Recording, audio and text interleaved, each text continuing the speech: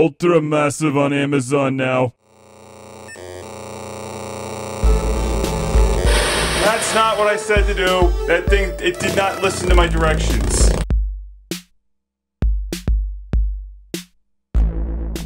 Welcome to Classic Game Room. What happens when you combine Star Wars with Dodgem and Pac-Man on the TI-99? You get Car Wars, which is a terribly frustrating but addictive game that's a lot of fun. So let's check it out.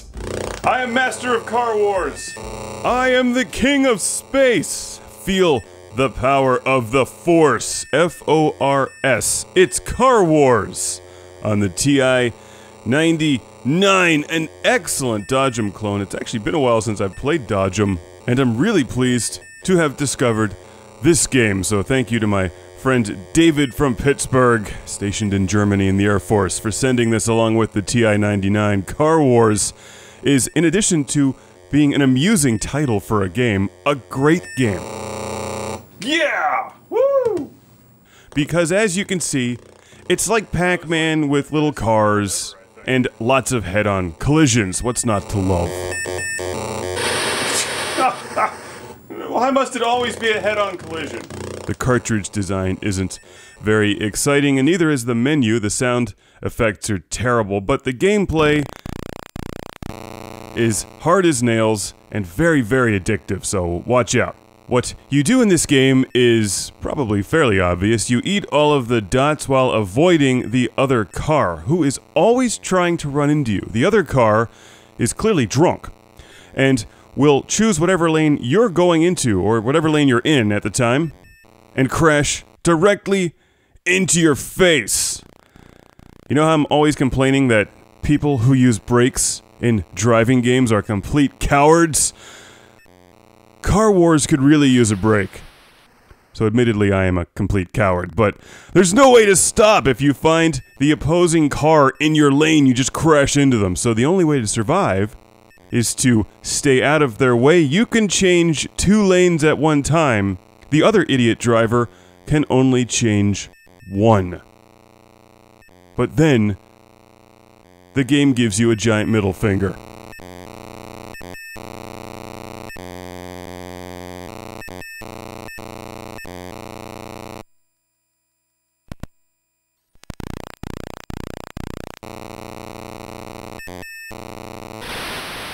The first level's pretty easy once you figure out a pattern, and the same can be said with the second level. In fact, in any level, you get a pattern that works for you.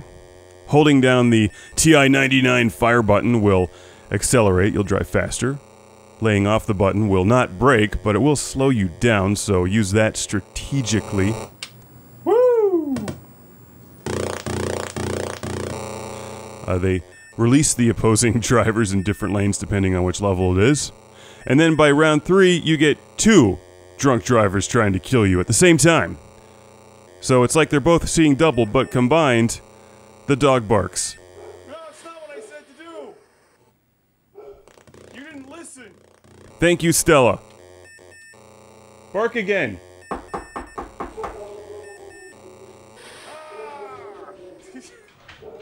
Dogs are so dumb. But you are not dumb if you play Car Wars, because this game has a giant Star Wars reference right in the title. Impressive. Most impressive. It's a fun game because I love the strategy of trying to keep the other car 2 lanes away from you at all times. So it's just like driving in New Jersey. If they made this game today, it would be called Distracted Driver. Stop checking your Twitter feed in traffic. Car Wars. I love these old school clones of other games on the game systems like TI-99 and Odyssey 2 and Arcadia 2001. The background is white, so it's a totally different game than those other ones. Car Wars. Highly recommended. Lots of fun.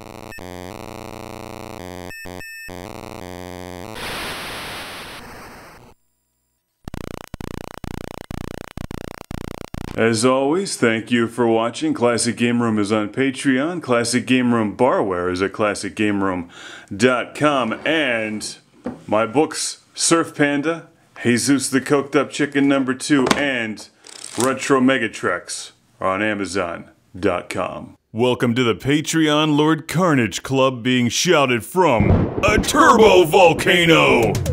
Michael and Ariana Nelson, Ian Shore, Steven Chucknick, Al Stever, Rick DeBarros, Jason Goy, Andy Schleiss, Sergio Matthias Hergert, Philip Strabenmuller, Jack Stavris, Ohad Kane, Simon Allen, and Sean Zoltek.